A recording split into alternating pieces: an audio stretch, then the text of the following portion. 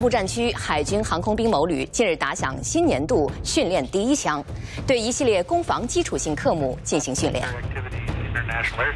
但解放军也与美军进行空中交锋。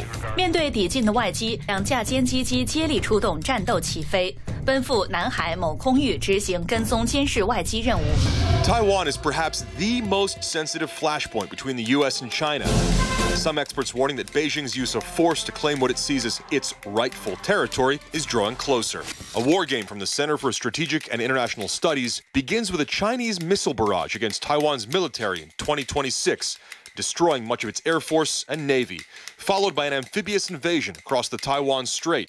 In every scenario, China landed forces on Taiwan, but only in the most pessimistic cases does Beijing avoid defeat. But victory for the U.S. and Taiwan comes at a great cost.